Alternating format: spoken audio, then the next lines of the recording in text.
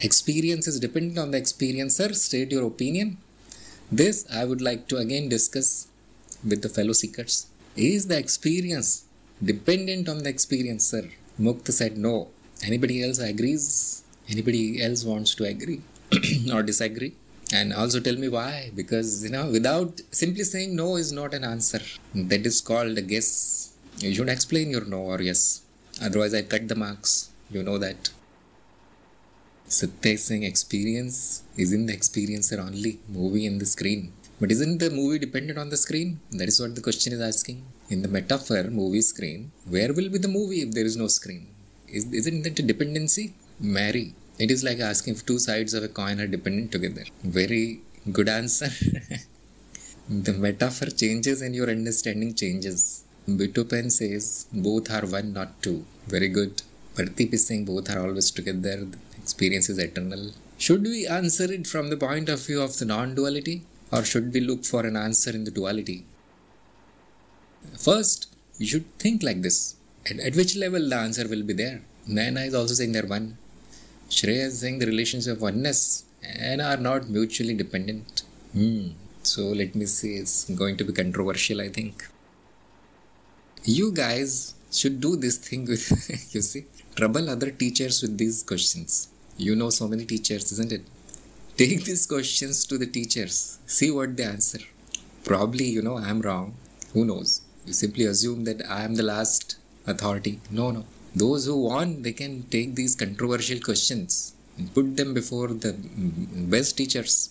Homework. Send them email, put it in the YouTube comments. I don't think they read it. Or if you join the Satsang sometimes and ask these. Some people are paying thousands of rupees to join the Satsang. Why don't you trouble them a little bit? Value for money. People pay this much money and they ask very, very shallow questions. Like, who was I in the past life? How many angels can dance on the pin? These questions are valuable. Ayushman is saying yes, experiencer and experience is one. Just like how the fire and there is light and warmth, not separate. Gram experience is a word that is defined as that which arises for the experiencer. Very unique answer by Gram. But that's not clear whether it is dependent or not. If it arises for the experiencer, what is the relation? Is it of dependency or something? Naina is saying from the dual point of view, observer or experience is required. Yes. I was expecting this kind of split of duality and non-duality. Graham is saying yes, they are dependent.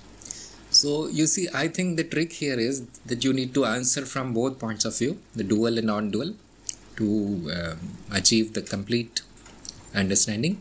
And at the level of duality, yes, it is going to look like as if the experience is dependent on the experiencer. And some people will go ahead and say that without the experience, there is no experiencer. This is also the view. Not even thinking about the non-duality, that I am the existence. Don't even think about it. Assume that you don't know anything about the unity or the non-duality. And you know only up to the duality. The experience and the experiencer, that means self-realization. So, at that level, you will find them as mutually dependent. It is an illusion. The illusion is produced by the mind. It's thinking process, like the movie and the screen. You see, no screen, then no movie. And without the movie, if it is complete darkness, let us extend the metaphor a little bit. If there is complete darkness in the cinema hall, you won't come to know where is the screen. It's all complete darkness. So, those who are at the level of duality, they will never realize the real relation. And as many people have said, at the level of non-duality, they are one. So no relation. The relation is of oneness. Like the pot and the clay, the wave and the water, the ornament and the gold, they are one. All the one part is changing. One aspect is changing, one dimension is changing, other dimension is stationary. Even with this condition, it is one. But at the level of duality, you can say the wave is dependent on the water. Where will the wave arise? There is no water. But you see, water is never found without a form. Even if it is irregular form, it will be a form. So ultimately, we conclude that they are one. But you can simply say that there will be an illusion of duality where one will feel as if it is dependent on the other. This is done by the intellect. There is no need to believe it. And simply accept that it will look like this. The illusion will be like this.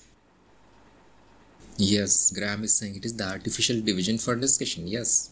Because as soon as you unite, there is no need to study also. What will you study there? It's completely unknowable. At the level of non-duality, there is nothing to study. It's completely unknowable. We need to divide. Then we can study. Anu is asking, why is Gyanmarg not so popular? I heard it from Partik sir only. I have searched many doors but never heard of this path. Is everywhere really. Just that the awareness is very low among people. It is mentioned in very much detail in Bhagavad Gita, which is very popular. Graham says, what is Gyanmarg? It is, Sanskrit for path of knowledge. Path of knowledge. So, it is very much given in many of the ancient texts, scriptures. The best is Bhagavad Gita, narrated by Shri Krishna. And that is very popular. And he has very accurately defined the Gyan Yoga or the path of knowledge. He does not call it the Gyan Marg there. He calls it Gyan Yoga, which is the same thing. Because the whole Gita is about yoga of this and yoga of that. You say 18 kinds, 18 chapters. So, it is very well known. But what is the problem? People do not understand it. Whatever you call Sanatan Dharma is nothing but path of knowledge. And whatever you call as Upanishads, nothing but path of knowledge. And whatever you call as the Rig Veda is path of knowledge. There is no other path there, except Tantra, maybe, rituals. But the ritual part is removed in the Upanishads. Only the knowledge part is kept, which is the proper part actually. So, everybody knows it. It is right there in front of their eyes, What else is there in India, Veda, Upanishad, Gita and so on. Bodh tradition, Buddhism is path of knowledge. The Sikhism, path of knowledge. There is nothing except path of knowledge.